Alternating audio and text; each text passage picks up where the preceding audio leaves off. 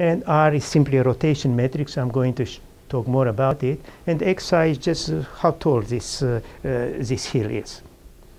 And instead of a Gaussian field, we put that in.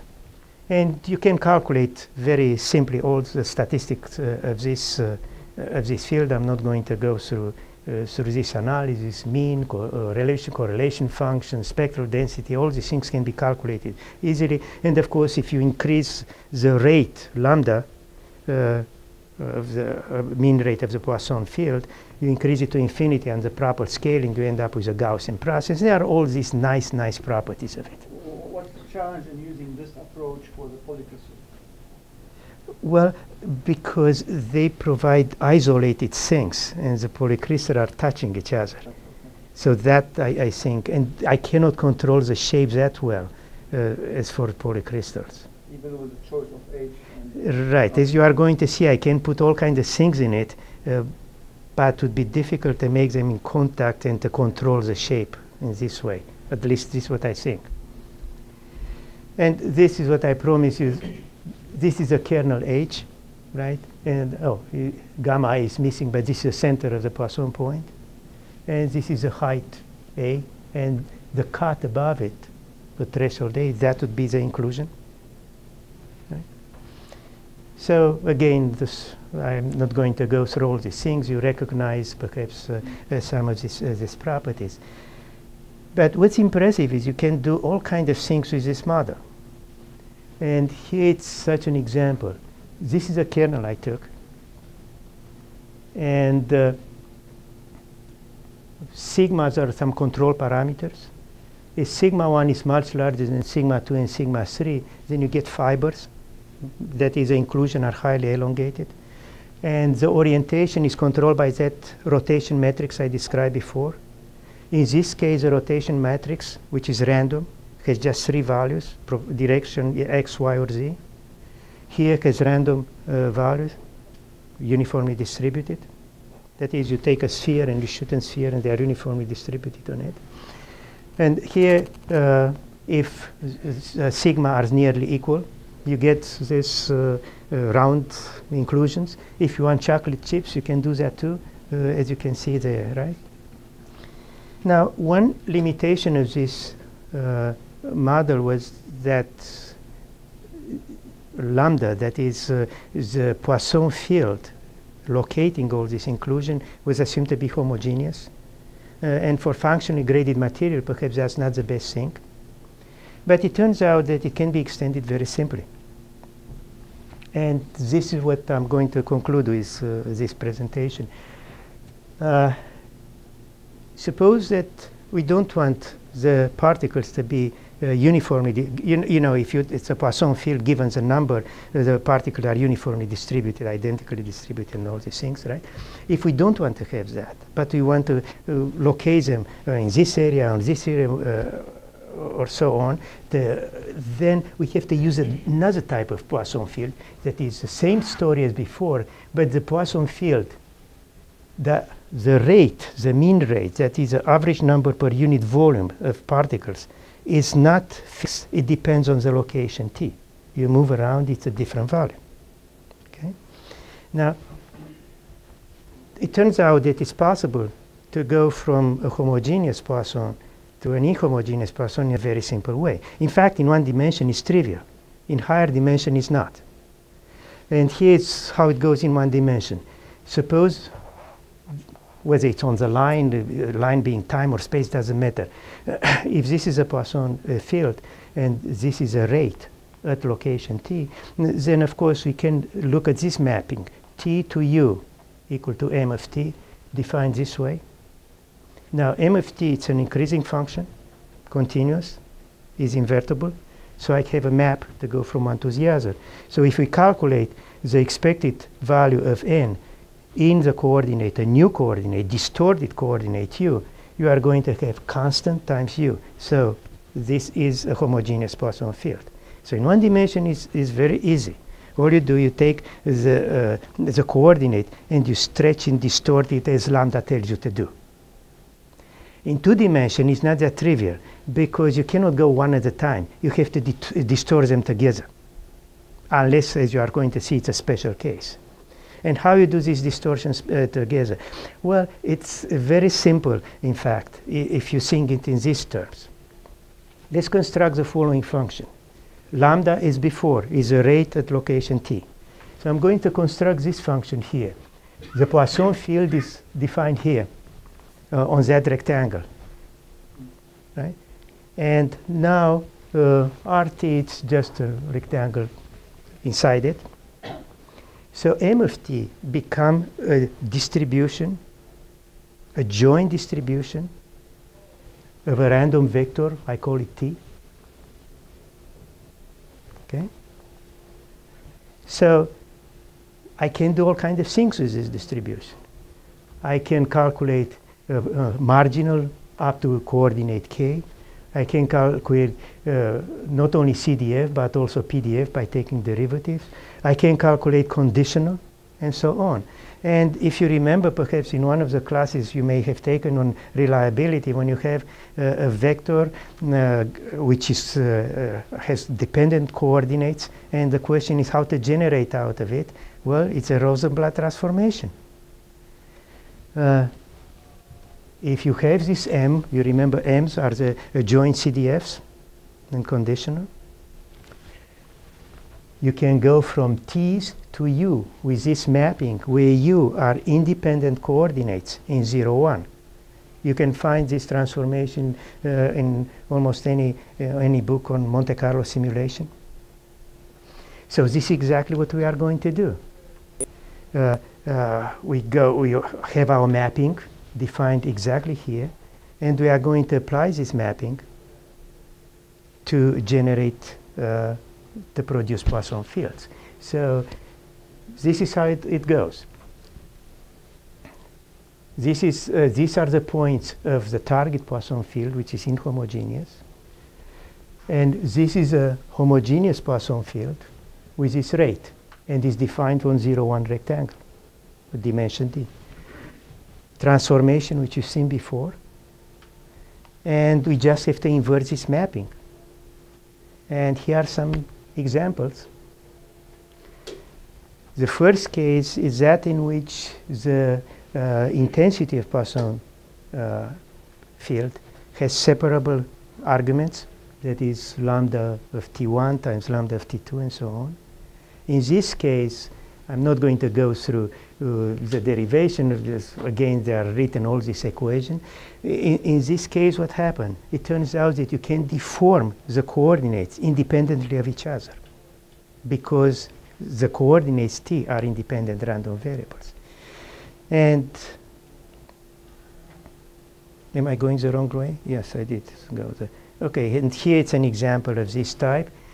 This is lambda. As you see, the variables are separable, right? This is how it looks. So what does it? What's going to happen? It's going to push lots of points in this area because it's higher intensity. And this is how it looks: the homogeneous part, and then the transformation map there.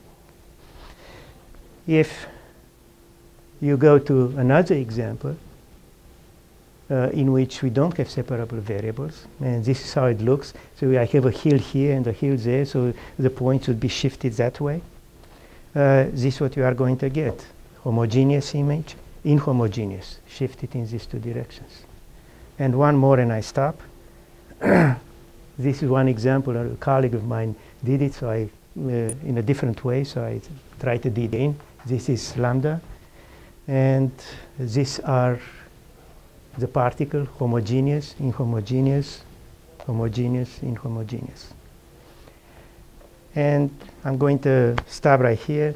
Perhaps just with one comment. Please remember, microstructures are sample of random field. If you don't know the probability law, you cannot produce them correctly. And thank you very much for your attention.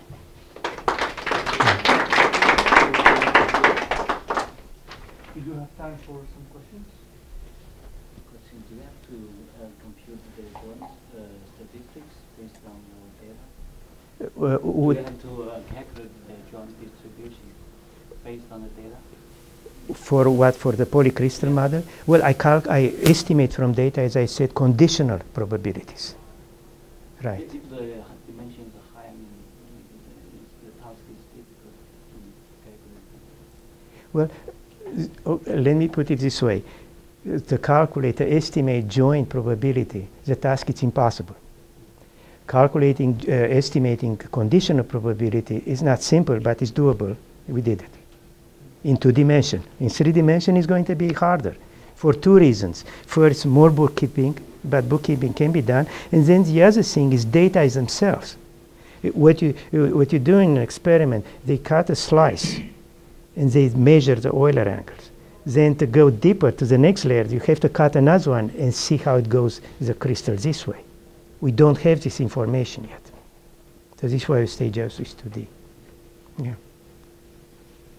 Has there been any discussion about the validity of the Markov model for Euler? No, I didn't get any. The paper was published, but I didn't get any formal thing. But I know that there are all kinds of other models floating around, all kinds of ellipses which are moved around, and all kinds of weird things which, in my opinion, have very limited connection to data in physics. Yeah. Can you generate samples with different shapes in fusion? Yeah. In fact, What was the H function? yeah, this is a very simple. Any H function you like, you can do it. If you want to have curl. Within the same sample? 2 different Yes, it's possible if you want to do that too. But then you have to modify slightly the model. That is, in addition, if you look at, okay, this is a model, right? What we've done in this particular sample that I show, xi is fixed, it's 1. Right? You can do it in 2 ways. To have xi random as it's written there, and that is going to change the magnitude. But also h can be a random function as well. You can make H sub I. Yeah, absolutely, right, yeah. But for that, for the estimation is much harder. right. What we had a problem with fibers, and this is what we developed the model to. So we wanted to represent fibers. So the fibers are almost identical. So you want to keep them the same. So this is why these pictures are obtained. But no, it's in there. You can do it. Yeah. See, if you have the H, the square function, Mm-hmm. you could reproduce the PolyCrystal. Right. But then you are going to have square polycrystal. I mean, square crystals. You could have Yeah. adjacent Yeah, jumps, right? yeah. But that was the intent with the polycrystal, to be as close as possible to data. Mm-hmm. In fact, what the model does is what is done in the laboratory, Yeah. but in the computer. Yeah. Sandra? What is the size of the polycrystals in the first example, the size of the image that you have generated? The size of the grain or the size of the aggregate of the total of the grain? What is the size in this particular example? Oh, I am afraid I cannot answer. I don't remember. If it's not written there, I don't remember. Oh, conclusions the other way. If it's written, it's there. If not, I don't remember the size, really. Which way I'm going? Comments? Yeah, That's your one. Right, you can go on. I'm going back. Oh, Yeah, in the right direction. I'm going back again? It's random. No, going forward. It's a random motion. Random walk, right? Oh, because it stops here. This is what happened. Oh, it doesn't go back. Well, I perhaps see, I because see. it's a big picture, I think takes time to. So keep going.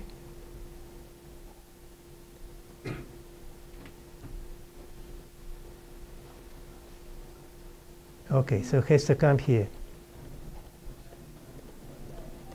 Okay, here, right? Yeah. 4,000 by, But I don't remember the dimension. I cannot tell you. But most likely it's the order of microns or something like What is the material? aluminum. Yes.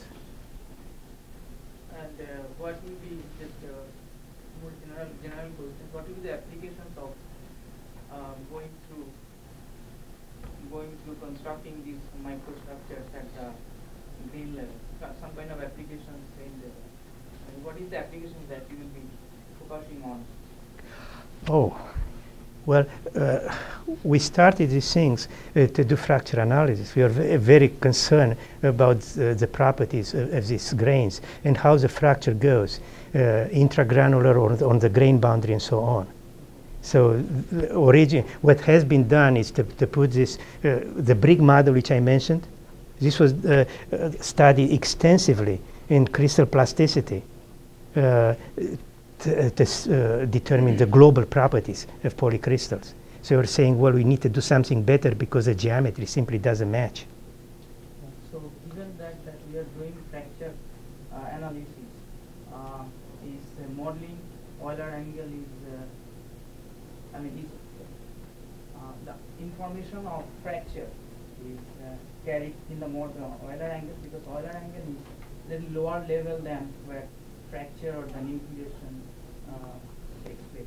So Well, I'm not expert in this area. I can tell you what some other people are telling me is that the orientation or a misorientation on the boundary, it's a critical thing in fracture. So that information apparently is crucial. Eventually it leads to fracture. But at this stage, you start doing multi-scale analysis. Just like They basically probably assume that the crack is propagating through the boundary, which depends on the misorientation of the. Well, but it also The can path go that in crack can goes. go in the grain as well, right?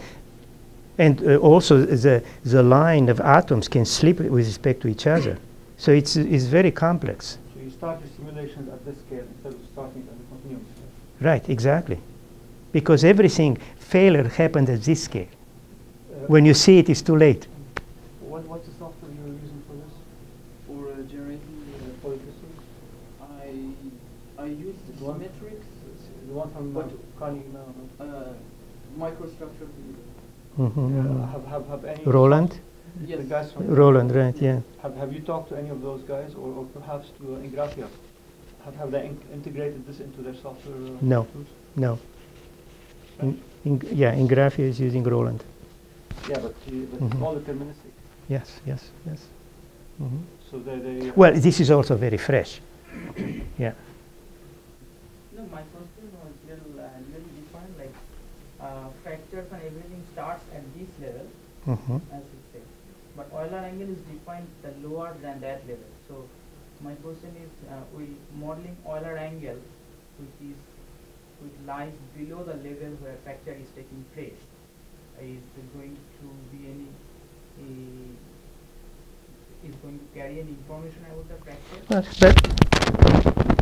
But what happened, if you think of what's going on in a grain, it's like a deck of cards, right? These are the atomic lattices. And when you shear them, they move with respect to each other.